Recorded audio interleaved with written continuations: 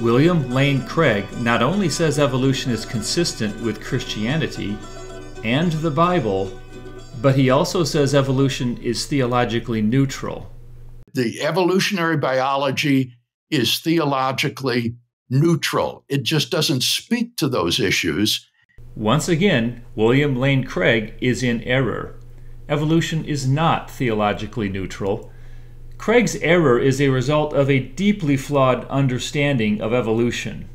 All it says is that we have these genes that mutate without a view toward the benefit they confer on the host organism, and that those mutations that are deleterious cause those organisms not to reproduce, but to get weeded out and to die off.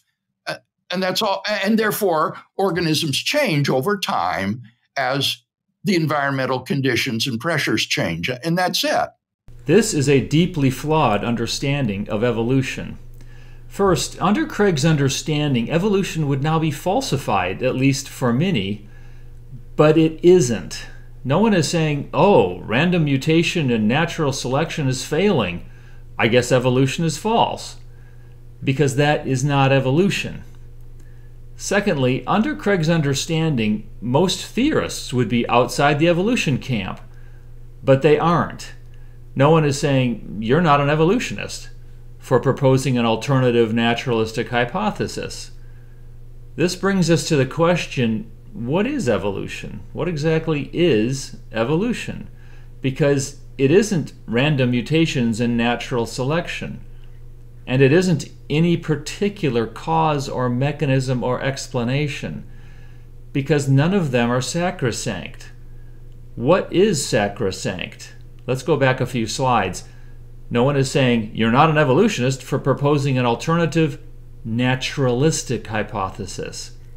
So long as you propose a naturalistic hypothesis, you're within the evolution camp. But everyone says, you're not an evolutionist for proposing a non-naturalistic hypothesis. Creationists are not evolutionists. IDs are not evolutionists. Evolution is naturalism, because naturalism is sacrosanct in evolution. Not atheism, not materialism, not natural selection, not common descent, naturalism. The world must have arisen by strictly naturalistic laws and processes. That is evolution. This video explains one of the many ways that evolution is naturalism. We'll start with a simple phrase.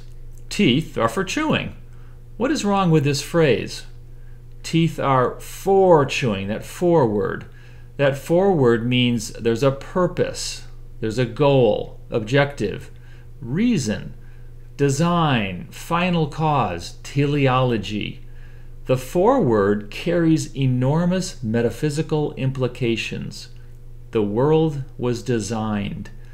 This was the debate between the Epicureans and the Stoics. The Epicureans said teeth are not for chewing, but rather teeth formed by chance. And because they could chew, they persisted. Now, this is kind of strange. Why would they say this? Because they believed God would not have designed this failed world. From Lucretius De Rerum Natura, that in no wise the nature of all things for us was fashioned by a power divine, so great the faults it stands encumbered with. Consequently, for nothing has been engendered in our body in order that we might be able to use it. It is the fact of its being engendered that creates its use. So according to the Epicureans, teeth are not for chewing. Teeth cannot be for chewing because the world wasn't designed. The world must have arisen by random motion, that is, randomly swerving atoms. The theory entailed metaphysics. I mean, no one would say, oh no, Epicureanism is theologically neutral. It just talks about swerving atoms. Well, yes, it talks about swerving atoms, but that's because of the metaphysics. That explanation of how the world arose is motivated and constrained and driven by the metaphysics. This is a metaphysical theory. It entails metaphysics. It entails theology. You can't just decouple the explanation from the greater thought.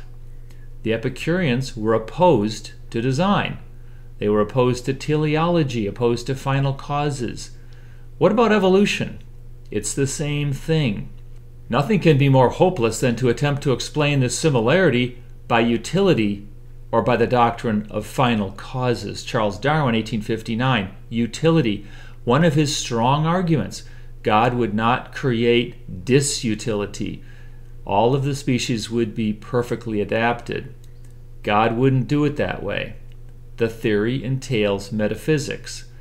We cannot believe that the same bones in the arm of the monkey, the foreleg of the horse, the wing of the bat, and the flipper of the seal are of special use to these animals.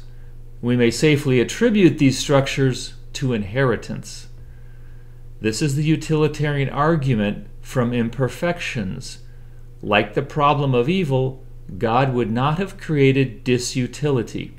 The theory entails metaphysics. In chapter 6, Darwin states his theory entails the utilitarian doctrine, and its failure would be absolutely fatal to my theory. Darwin and his theory required theological utilitarianism to be true. There is no way to understand the rise of evolutionary theory in the Enlightenment except in the context of an anti-teleology derived directly from Lucretius. John Rees. The theory entails metaphysics. For the teleologist, an organism exists because it was made for the conditions in which it is found. For the Darwinian, an organism exists because out of many of its kind, it is the only one which has been able to persist in the conditions in which it is found. T.H. Huxley, 1871. Far from imagining that cats exist in order to catch mice well, Darwinism supposes that cats exist because they catch mice well, mousing being not the end but the condition of their existence. This is classic anti-teleology. Let's go back to Lucretius. For nothing has been engendered in our body in order that we might be able to use it. It is the fact of its being engendered that creates its use. For the Darwinian, an organism exists because out of many of its kind, it is the only one which has been able to persist in the conditions in which it is found. The same thing. Classic anti-teleology. This is not a scientific result.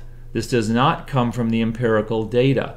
The theory entails metaphysics. Let's move forward to August Weismann. He was a Darwinian following Darwin. The effect is one way. Germ cells produce somatic cells and are not affected by anything the somatic cells learn or therefore any ability an individual acquires during its life. Genetic information cannot pass from soma to germplasm and on to the next generation. Biologists refer to this concept as the Weismann barrier. This idea, if true, rules out the inheritance of acquired characteristics as proposed by Lamarck. Weismann and the evolutionists were certain this was true. You see the arrow there. The germ cells feed information to the somatic cells. There is no reverse arrow. The Weismann barrier. This is the Weismann barrier. No reverse arrow. Not allowed. So what? Weismann, 1904. Without having to call to our aid any supernaturally intrusive force on the part of the Creator. God must be distanced. God should not be intervening, should not be designing things in the world. This is theology. The theory entails metaphysics. The reverse arrow was a sign of design, a sign of purpose, of goals, of final causes, of teleology. The modern synthesis explicitly rejects the possibility of inheritance of acquired characteristics, or Lamarck. The reverse arrow was not allowed. That would be tantamount to allowing a supernaturally intrusive force. This is anti-teleology. God doesn't create the details of the world. God is distanced. The theory entails metaphysics. Evolution is not theologically neutral. Once again, Craig. The evolutionary biology is theologically neutral. No, it is not theologically neutral, but there is a problem. Evolution needs teleology. Here is a classic letter from Conrad Waddington to the journal Nature where he explains, we need Lamarck. We need the inheritance of acquired characteristics, because otherwise natural selection working on chance mutations isn't going to work. In other words, random mutations plus natural selection is inadequate, and we need the reverse arrow to explain life. Evolution could never lose the teleology, and Waddington would be proven prescient. Let's look back at H. Lane, 1923, in this chapter on the fact of evolution. He writes, thus the vertebrate eye was a favorite object for discussion on this view, but the truth is that as a mechanism for receiving and recording images of the external world, it is so imperfect that were a camera maker to try to sell such an imperfect product, he would soon find himself without a market. Any eye specialist can point out numerous ways in which the structure of the eye, wonderful as it is, might be improved to serve better its assigned function. Its assigned function? So the vertebrate eye has an assigned function. That is teleological. So Lane argued against teleology from utilitarianism and yet appealed to teleology in the same paragraph. The evolution literature is full of these absurdities. It is full of unintended appeals to teleology. Tetrapods and fish have adapted distinct CPS enzymes, what? To initiate the ornithine urea cycle. That is teleological. I further suggest that genetic code emerged, what? To avoid this randomness. These snakes evolved small heads to probe eel burrows. The lens array is designed to minimize spherical aberration and further optimized. Nature probably uncovers new topologies in order to fulfill new functions and optimizes existing topologies to increase their performance. Molecular evolution uses domains as building blocks, and these may be recombined in different arrangements to create proteins. Leaf roaches evolved to do what grasshoppers do. Scientists believe the harp sponge has evolved this elaborate candelabra-like structure in order to increase the surface area. It makes sense that we evolved mechanisms to protect ourselves. Natural selection has fashioned wings for flight, fins for swimming, and legs for walking. Animals and plants have convergently evolved multi-layer-based photonic structures to generate colors. Wings began to evolve for display and camouflage, and then finally to allow the dinosaurs to fly. The surprising result of our study is that electric fish seem to use the same genetic toolbox to build their electric organ. Did you know that fish have a toolbox?